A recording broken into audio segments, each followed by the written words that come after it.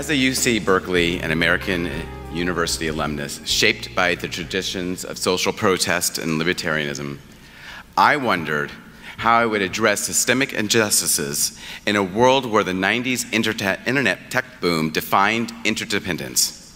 9/11 changed that. And so did the necessity to fuse together my liberal arts education to spotlight exactly how limiting innate biases and traditional thinking can be. The new world demands inclusion of diversity of cultures and perspectives to maintain America's preeminence. Government and private industry finally embrace this innovation and success requires harnessing undervalued reservoirs of America's diversity to overcome modern challenges. This awakening, to me, realized my potential and strengthens my optimism. So thank you, Aerospace and BEYA. 29 years at Aerospace, you all can do it. I appreciate the honor. Thank you.